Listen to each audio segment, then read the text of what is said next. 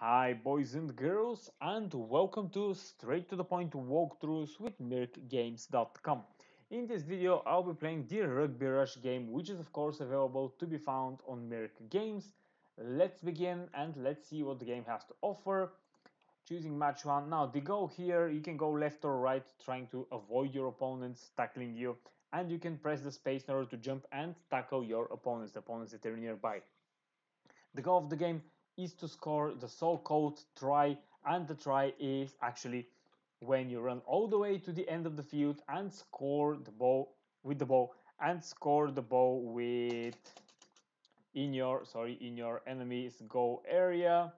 You don't have to run because in rugby you can't pass the ball forward, so the only way you will get the ball there is by unfortunately I got tackled is by running there with the ball or kicking it. Actually, kicking it also works, but in order to go all the way to the field with the ball, obviously you have to run so you can have the ball in you, and the try will give you 5 points normally. Now this is a bit different type of game. It's not really your rugby simulator. It's more of a having some fun with rugby type characters game, but nevertheless it's still fun, and you can still have some fun time, some entertaining time with it. Match 1 150 was my score. Let's play one more level. Let's play the second match. Obviously, the more you advance through the levels, the harder the game will become, but I think that's self-explanatory.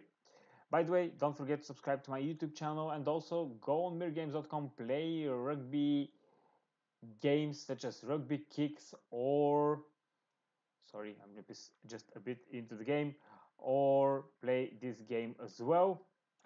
Come on, this guy.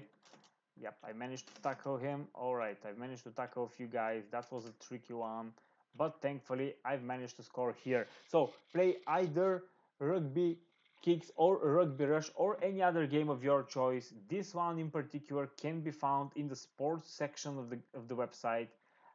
Here they are, both of those rugby games, easily accessible on the sports section. Thank you for watching, and see you next time.